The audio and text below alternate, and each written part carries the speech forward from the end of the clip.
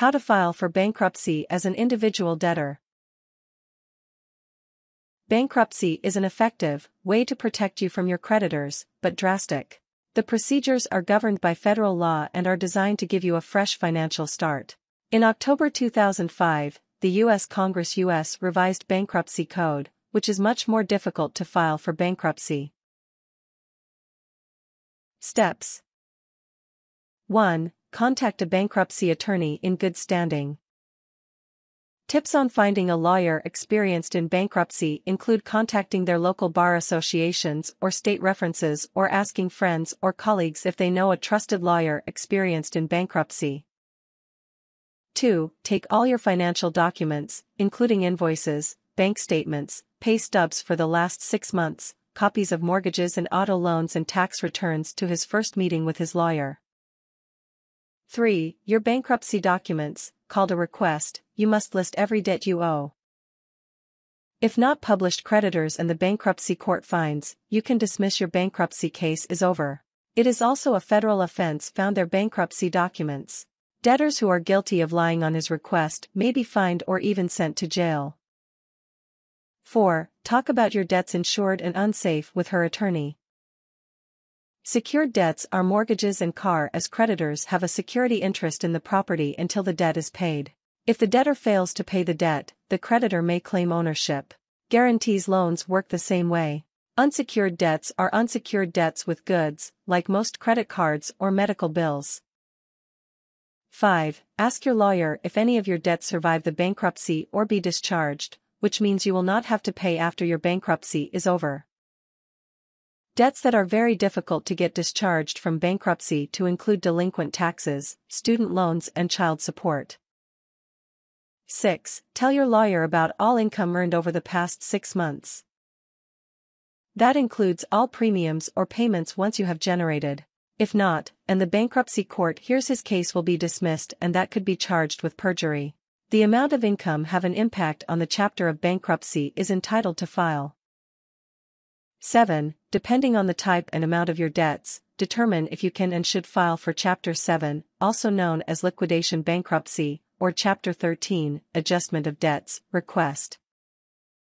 You can choose Chapter 13 if you earn a regular income and are behind on your secured debts, like your home mortgage, and that Chapter 13 is designed to help you catch up with payments. 8. When your bankruptcy petition is completed and you have reviewed it carefully with your attorney, must sign the petition in many places, the verification of the information is true. After that, your lawyer present your case electronically, i.e., in line with the bankruptcy court that oversees the district. If you do not have a lawyer, you need to file for bankruptcy either in person or via U.S. mail with the appropriate bankruptcy court. 9. Your creditors will be notified of the bankruptcy from the bankruptcy court sends each of them a document called a notice of commencement. 10. One of the main advantages of the filing of any other chapter of bankruptcy is the automatic stay takes effect as soon as your application has been submitted. An automatic stay means that creditors must stop all collection efforts after being notified of the bankruptcy. 11. Since it takes some time for the bankruptcy court to send the notice of commencement to its creditors, if one calls him on his debt to them after declaring bankruptcy, just give them your bankruptcy case number and the filing date. Doing so gives notice of the filing, and notice is what the automatic stay becomes effective. 12. However, among the major changes enacted in the Bankruptcy Code is that if a debtor has a prior bankruptcy dismissed within too close to an hour of their present form, could not obtain an automatic stay.